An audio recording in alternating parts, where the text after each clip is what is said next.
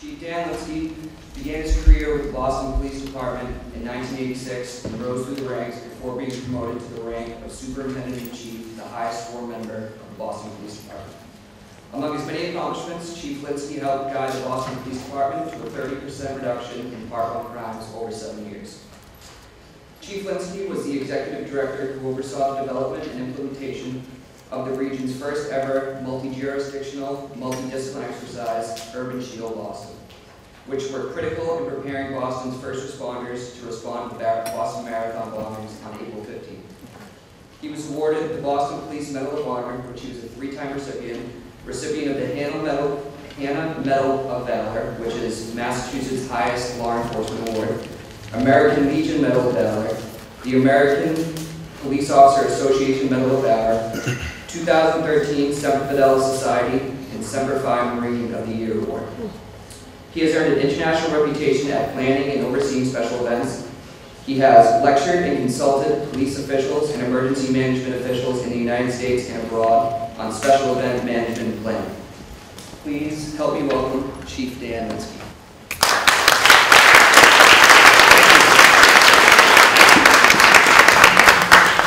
Setting up the PowerPoint, I'll just talk without a mic. So usually I can project my voice pretty good. It's my honor and privilege to be here. Jen, I want to thank you for allowing me to be here, and Billy Sennett for getting me here. This is home for me. Literally, I live 2 streets away. And, I'm a graduate, class of '97 at Curry College.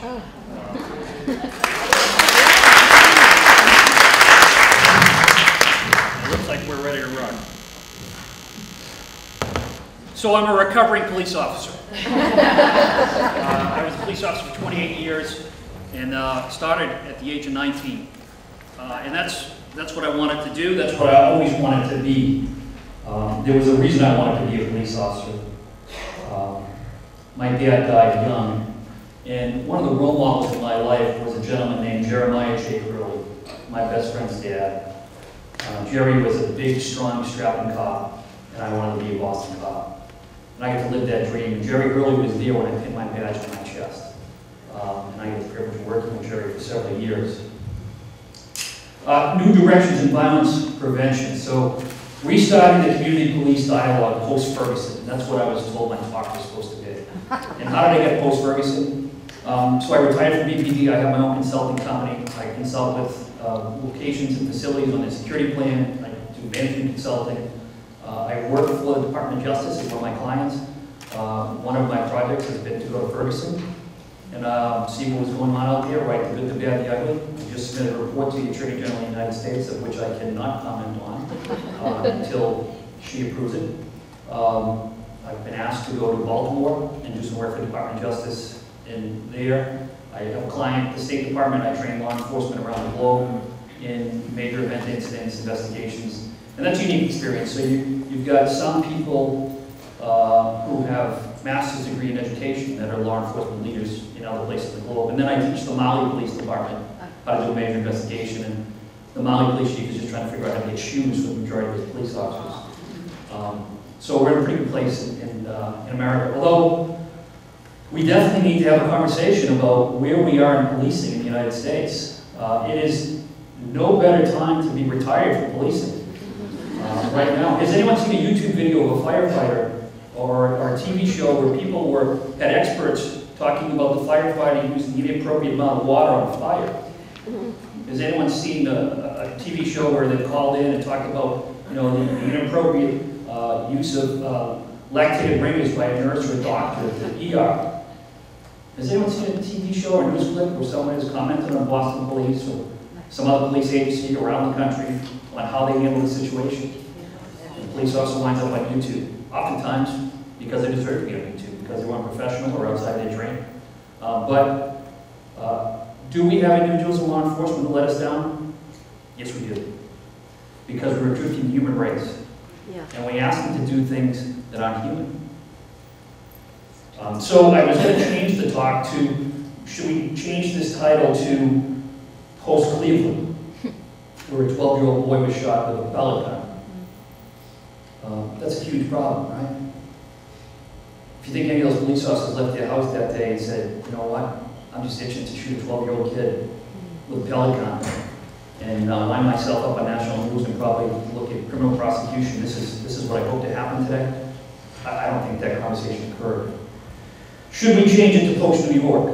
Whether it's Eric Gardner or this gentleman who, by all accounts, the officer's account and everyone's account, the officer, an untrained, unexperienced officer, shot this man in the hallway for no reason. Do we need to talk about that? Should we maybe call it Post South Carolina? And this was not my nightmare, because I've gone to community meetings where my police officers have used force to defend themselves and to defend the community they protect, and they've taken lives. And I've had a strong, tough, hard-nosed police officer cry on my shoulder, begging me to get Father Sean so he could go to confession because he had to kill someone. And I went to a community meeting where the family of that subject, who ran from my officer, had a long history of violence, was a subject in another homicide, pointed a gun 6 feet away from my officer's face, and my officer discharged 1 round from his weapon and took his life because he had to. Because you've asked him to do that. That's what our community has asked our officers to do, to stand up against those who engage in violence. And if they engage in violence and threaten your life or the life of the officers can defend themselves.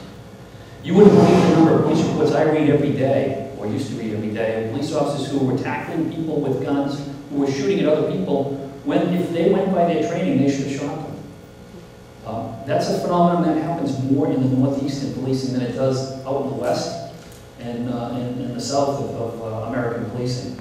I watched this video because I've gone to community meetings, and even though I saw the videotape and had witnesses, in this particular case I got a public defender who saw it, and then she saw the officer crying and giving CPR to the gentleman he shot. She was a witness to it. But I go to the community meeting and they would say, you shot him in the back for no reason. And I would say, you know, come on, that just didn't happen. That just would never happen. And I watched this South Carolina video and said, my God, it happened. How did that happen? Why did that happen? Does he know what he's done to that gentleman and his family? Does he know what he's done to my cops and cops across this country? He just made everyone's job 1,000% more difficult. And all the good work we've done over the number of years, all the relationship we built, were thrown out the window in a second. Should this conversation be post-South Carolina? Or should this conversation be post-Baltimore, where an entire city burned? Or should this conversation be about post-New York, where because of the outrage, justified or unjustified, but because of the outrage, because of the feelings, because of the commentary, because of comments, because of mental health issues, an individual went online and said he was going to put wings on pigs, and he executed 2 police officers protecting their community. Should this be the conversation? Or should it be the conversation of Brian Moore, who was trying to take a felon off the street who had a firearm, because that's what the citizens of New York have asked them to do. If you see people out here engaged in firearm violence, we want you, officer, to get them. And that's what he was doing. And as a result, he was shot in the face. Maybe we should start the conversation from that angle. Or maybe it's post-Mississippi. Just the other day, 2 young police officers murdered for doing their job. It never happened in Boston. Maybe it's post-Boston. Hold on. He gonna say something. This is Chief Willie Brock. All right, let me tell you. All right? And respectfully. See? What I'm saying. So, officers did motor vehicle stop, right? As the officer is taking him out the car, he shot the officer in the face. And the officers returned fire. That was it. Short and sweet. Y'all don't have no protocol any other way? You gotta shoot somebody? Did you hear the part when he shot the officer in the face? Get trained for this thing.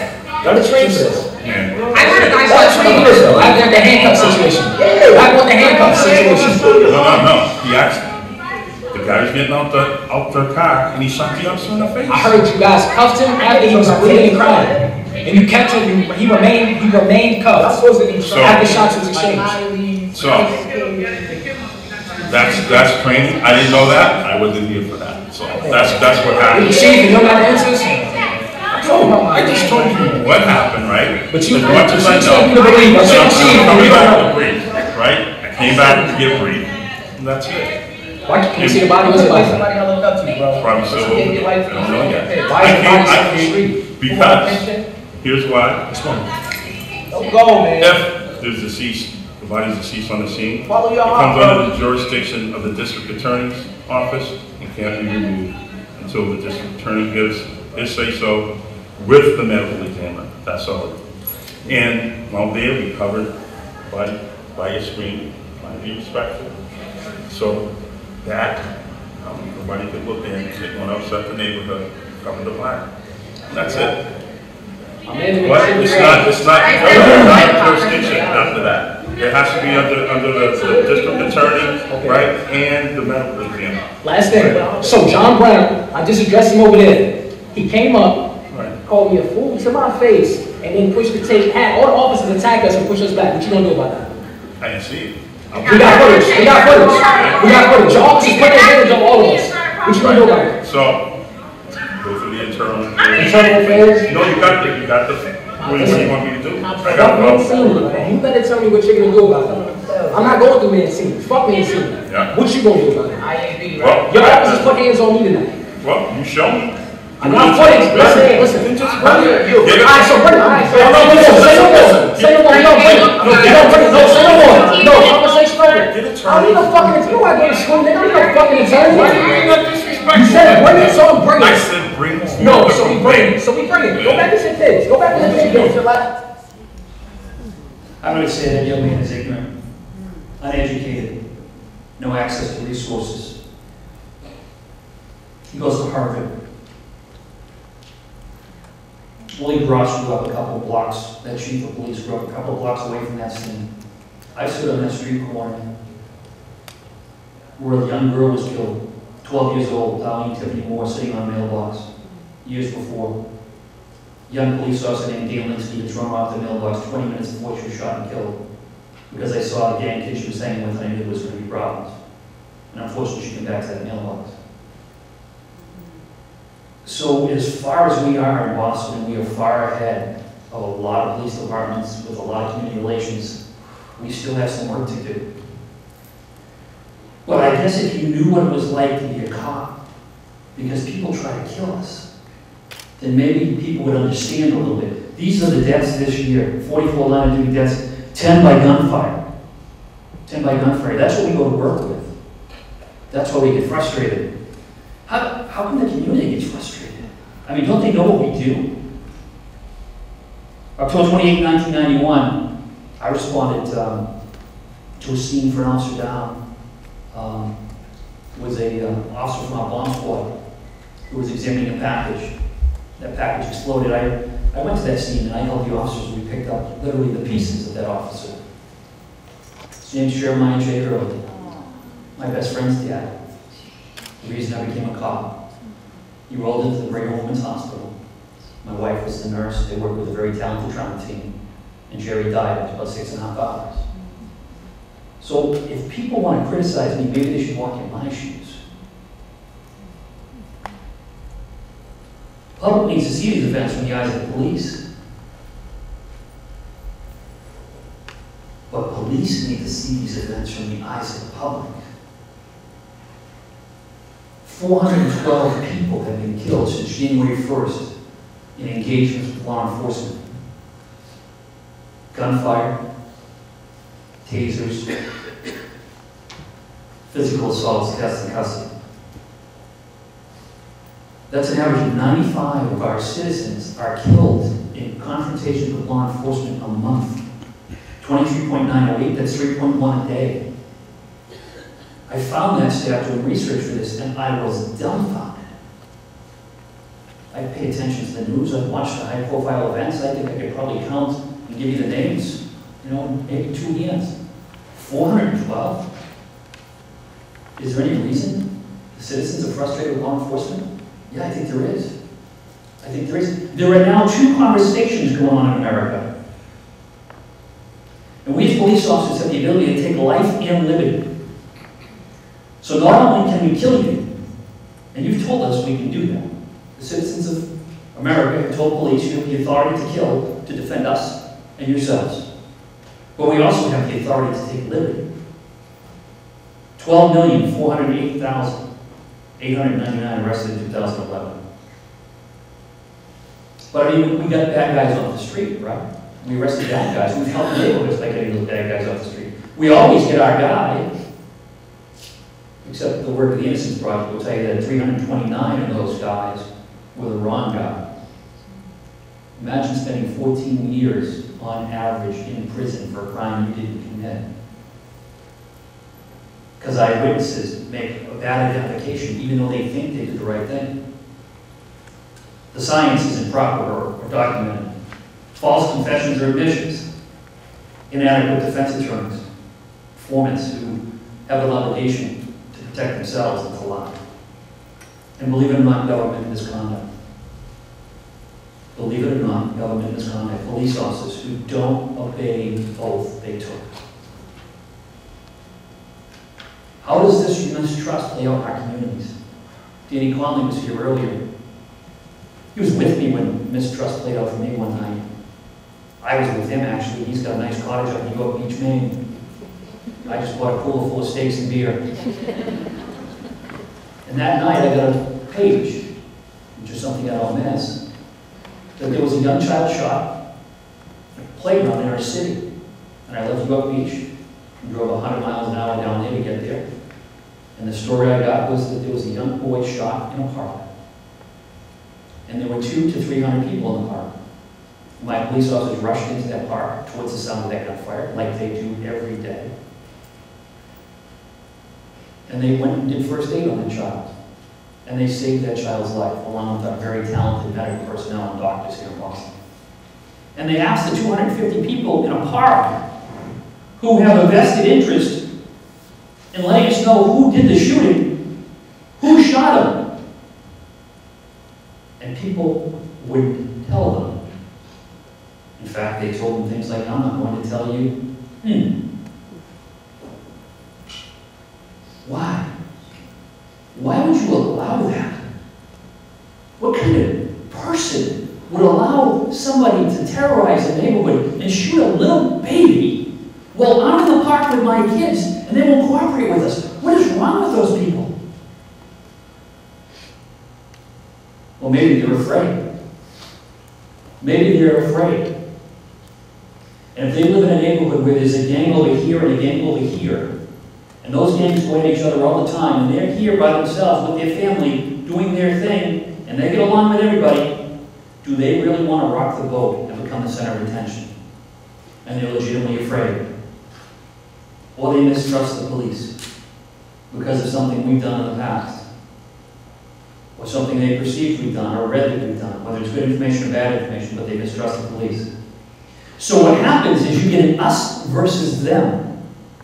And that can be black, white, poor, rich, powerful, powerless. But you get a cop who day after day goes into those parks and says, who shot the little boy? I'm not going to tell you anything. Screw you. You're responsible for this violence. I'm not going to tell you anything.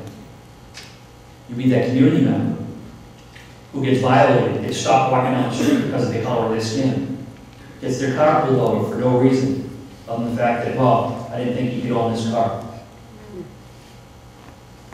Has their pockets turned inside out with inappropriate probable cause. Has excessive force used on them during the course of arrest. And we began a conversation of us versus them.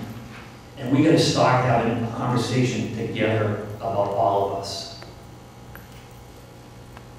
You know, stop snitching? Hey, I know a snitch. Okay, so to me, the snitch is the guy on the left, right? And maybe you can identify him. He's got some pretty covert systems on him. The woman who sees the guy breaking into my neighbor's house and calls 911, when I grew up, we would call you a good neighbor. That's not a snitch. You're not getting out of your, we didn't do something together and you sit down and say, okay, I'll tell you the whole thing. Danny did it, the stash is at his house. That's a snitch. Calling 911 about who shot a child, that's being a good community member. 2 conversations have got to start to occur. And let me tell you the conversations going on in police departments around America right now. Your police officers, when they go to roll call, when they're having lunch, in guard rooms and in cruisers, are saying, hey buddy, I gotta tell you, do nothing and do it well. Because all I have to do as a Boston police officer is answer that radio call and write a report. I don't have to arrest anybody. There is no requirement except under very few circumstances where a police officer must make an arrest. I don't have to get out of the car and be proactive, trying to prevent gang shootings. I know the young woman who spoke at Great Women's Hospital spoke very passionately about that young man in the ICU. And that was obviously a bad experience for him being, she said, interrogated, alcohol interviewed by the police. We all see things our own way. But if those cops could identify where that gunshot came from, they probably could prevent retaliatory shooting that is most likely to come. And understanding that on the other side of the house, not just looking through a police officer's eyes, the community understanding why we do what we do and how we do it is important. Cops are saying, you're going to get killed, you're going to get injured, you're going to get wrongly disciplined, they're going to fire you, they're going to charge you criminally, you're going to go to jail, they're going to kill you in the media. Jesse Jackson called me a jackbooted racist thug. He's never met me. It was in response to a news report about a case I was involved with as a young police officer. Jesse Jackson called me a jackbooted racist thug, and I vowed, when I ever met him, I would straighten him out. And he came into the convention center, in Eminino's box, when I was providing security, the door opened, he had his hand shook out beforehand. Before I knew it, I was shaking his hand, and I didn't get a chance to talk to him.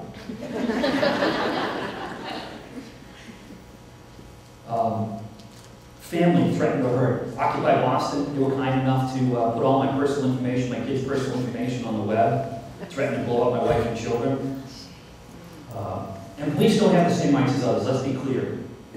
Our job is to make sure your rights are protected. We don't have the same rights. I have a police officer who sent a racist note to a newspaper reporter. He has every right to say and write everything he does, wants to do. He just doesn't have a right to be a Boston police officer, so we fired him. Other jobs, you can say what you want to do. You can, I can, as a pro-Catholic, feel what I would want to feel about abortion. And yet I will stand on the front line of an abortion clinic and protect the rights of those who have the opposite view.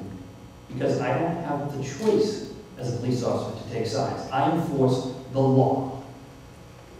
Cops are having those conversations that's very dangerous. You do not want them to not be proactive. You do not want them going after the kids who are about to engage in gun violence, retaliatory violence. You do not want them just responding to 911 calls and writing reports. And that's all we can make them do. And there's kids in those guard rooms who are saying to those officers, they're saying, do nothing, do it well, officers. They're saying, a lot of good people out here. It's not what I signed up for. I'm going to do my job. I'm going to do the job every day. Community is saying, you know what, I'm tired of these racist cops. Cops are liars. Cops are thieves. Cops create crime. Could you imagine saying cops create crime? People would tell me that we were part of the Irish Mafia. Where would they get that? It would infuriate me. Irish Mafia, where do you get that? Like there's some guy named James Whitey Bulger in South Boston who had an Irish Mafia who had, I guess he did have an FBI agent to shoot it. Well, it was the state troopers who were giving him our wiretap information when my officers and I were actually trying to get a case against him. Oh, there were those pesky Boston cops too that were taking bribes from him. So I guess that's true. Cops don't care about them. Cops beat people for no reason. Cops are incompetent. Cops get away with abuse involving murder. And it's us versus them. We have to stop the conversations in both areas of us versus them. We're in this together. Sir Robert Peel, the father of modern-day policing. Police are the public, and the public are the police. We need the consent of the public for legitimacy to police you. It cannot occur without your consent. And you need us on that wall. You want us on that wall. If I take a line from A Few Good Men, right? Where do we go from here? Well, I think we need more forums like this. We need to change the way we train our police officers. So I graduated the academy, top of my class. I can tell you, Chaplain Section 266.22, breaking into a chicken coop, it's a 5-year felony. You break into a chicken coop, it's a felony, 5 years. The owner of the chicken coop can hold you in a place of disconvenience, and you go ahead, you law students, you criminal justice, go ahead and Google this. Place of disconvenience for up to 48 hours a weekend. So you can lock you in the chicken coop. So, it's a felony. You punch a cop in the nose and break his nose, it's a misdemeanor. Well, but I learned all those statutes, and I learned I could arrest for this, I could not arrest for this, I could arrest for this, I could arrest for this. And then what I would do is I would go to roll call, and I'd get my police car, and what I would do is what I thought they wanted me to do, because that's what my bosses told me to do. That's what, when I went to community meetings, they say, well, why don't you guys arrest more people? So I would try and go up and arrest somebody before going Ocean Harbor, and the car next to me would do the same thing. And I get somebody with 15 bags of dope, they get somebody with 20 bags of dope. Oh, next week I'll get the 5 bags of dope more. And we would try and make as many arrests as possible because that's what they trained us to do. Did that help? Did I quell narcotics in Massachusetts? No, I think I feel miserable with our opiate epidemic that's going on here. So we would, Dominic Tiffany Moore is here. Our response is, get them. Go up there and get them. Show those kids who's in charge, lock them up. So we go up and lock people up for marijuana, cigarettes, or expired licenses. We wanted to show the community, hey, we're taking this seriously. And we would send 50 cops up there on overtime and we'd lock them up. You know the gang kids who were involved in the gun violence, they kind of knew we were coming, they weren't down. So they put their heads down, they'd go out of town. And we would lock up Ed, the electrician, who's got 2 kids, he's trying to put through school. He's got a suspended license because he hasn't had a chance to take care of the broken tail light and the ticket that he got. But he had a suspended license, so we locked him up because he was a staff. And we would write traffic citations because those were stats. It would show that we were doing, hey, we're doing overtime up here, we approved the community, we're doing something, let's write tickets. So we'd write tickets and we'd arrest people. And we'd FIO kids, we'd stop an FIO. Make sure we take their information down. And we only had 50 FIOs, 5 arrests, and 50 tickets. Wow, you did your job tonight. And none of it impacted violence in the neighborhood. And in fact, we infuriated the neighborhood because we didn't police it. We were occupying it. We changed that strategy with Commissioner Davis. We put police officers, supervisors, and 6 officers. We kept them in the same neighborhoods. They didn't run from fire to fire. Just trying to check my time here. We didn't run from crisis to crisis. We kept them problem solving, working with the community, getting to know who the good people were, how to develop relationships. Because we all have a vested interest in getting rid of those violent kids and not arresting any electricians because he has a suspended license. There's some of the Curry kids here in the back. If you're a Curry student, raise your hand. Okay. Who is Alma Lima? Any idea? No? Rodney King? Any idea? No? Huh. So Admiral Lima was an African American male who was mistaken as somebody who assaulted a police officer. And a police officer in New York, and I'm very proud to be a police officer. The police officer in New York arrested him, brought him to the police station, and sodomized him with a billy club. And the fact that we don't know his name, the fact that my police officers in the academy, his new young recruits don't know his name, is a travesty. And if they don't understand the history that brought him to this point, the reason there's tensions between police and community, then they're going to be behind the 8 ball. We should be teaching our cops about history. How we got here, what happened and why. We should be teaching police officers de-escalation strategies. There's a study up here, 21 feet. If you've got a knife, I've got a knife, I can take a knife and stab you from 21 feet away before you can get your gun out of your holster. So what that meant for police officers, okay, he's got a knife, he's near me, I guess I can shoot him, because that's what the law says. It's the law, 21 feet, he's within 21 feet, he's got the knife, I can shoot him. I can't tell you the number of times I have fought with somebody who had a knife or a gun when I would have been justified in shooting him, but I didn't do it. And we often have bad tactics in law enforcement that put officers in situations where they are justified in doing the shoot. But if they hadn't used bad tactics or they used other equipment, they might have been able to prevent it. People don't like tasers, and there's some problems with tasers. Tasers have a 60% reduction in officers' injuries, 60% reduction in complaints, and a 40% reduction in injury prisoners. Because just the threat of a taser sometimes get people to comply. My cops, I can say to them, look, if there's a guy in with a machine gun, I want you to smash his door and I want you to run in with your gun and engage him in activity and handcuff him. And they go, okay, boss, just one guy with guns, that's it. You can't find me 4 or 5 because I'm ready. And they have no problem doing that.